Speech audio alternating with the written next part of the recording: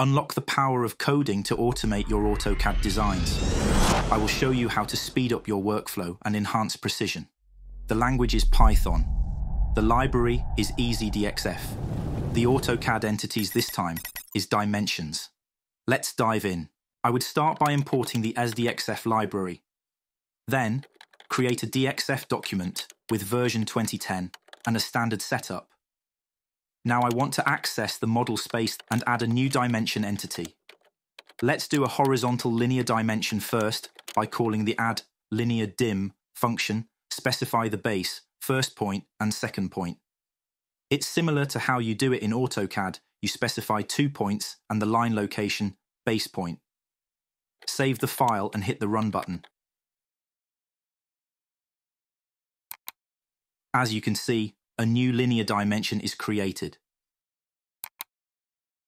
I can use rotated dimension by specifying the angle. Hit Run and note the difference.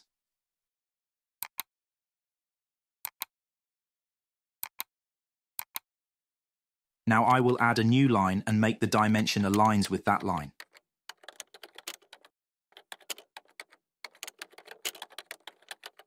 Note, I have changed the function to add aligned dim, and instead of use a base, here I need to specify a vertical distance from the measured line.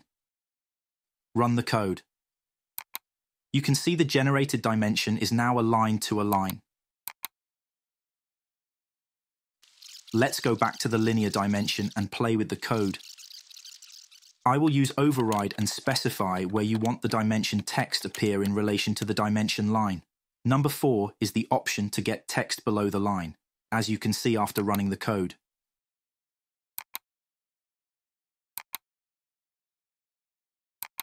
Note the difference. If I change it to 0, the text goes in the middle of the line.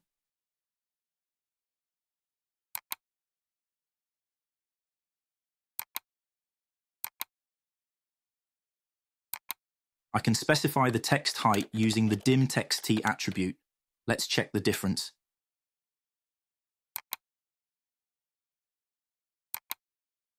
I can change the color. The value 1 here represents the red color.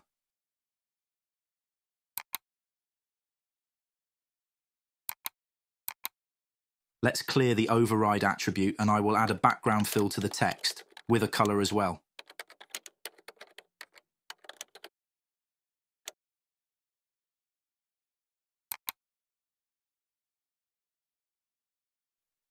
Isn't that cool? You can, in fact, override the text with whatever you want. If I say text equals specific text, say greater than 200 millimeters, and then run the code. The new text will replace the original dimension text. Before I finish, I'm going to show you how you can actually change the properties of extension lines.